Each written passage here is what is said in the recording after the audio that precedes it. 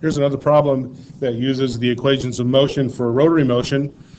In this one, we're going to find the angular velocity of a wheel that starts at 33.3 RPM and accelerates at 2.3 radians per second squared for 35 revolutions. So let's write down what we know so we can pick out an equation.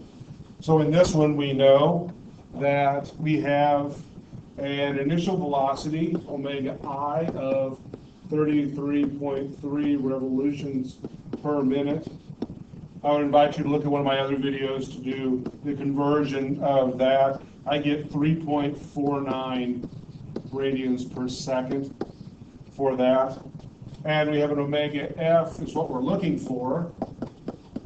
We're also given acceleration, that's alpha, is 2.3 radians per second squared. And we have a delta theta of 35 revolutions. Again, that needs to be converted into radians. So basically, that's just a matter of multiplying by 2 pi, and we get 220 radians will be delta theta. So looking at this, we know delta theta, we know alpha, we know omega I. We're looking for omega F.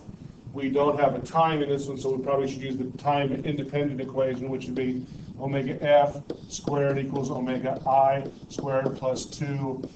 I'm sorry, not A. How about alpha? So not A. How about alpha? Delta theta.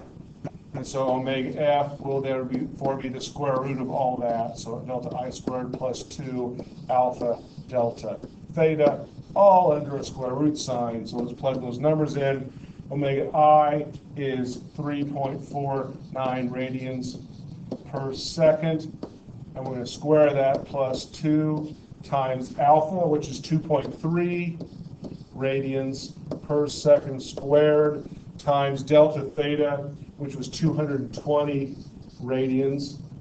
And then let's put that whole thing under the square root sign. So I invite you to stop now and punch those numbers in the calculator to see what you get.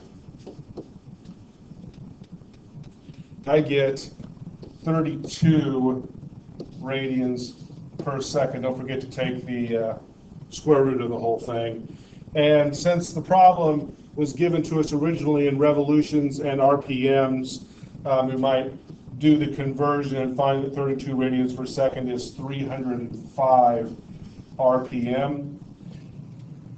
And let's look and see if that seems reasonable. It was 33 1/3 revolutions per minute. It accelerated for quite a while, so 305 sounds like it probably is a fairly reasonable answer. Let's put a box around that.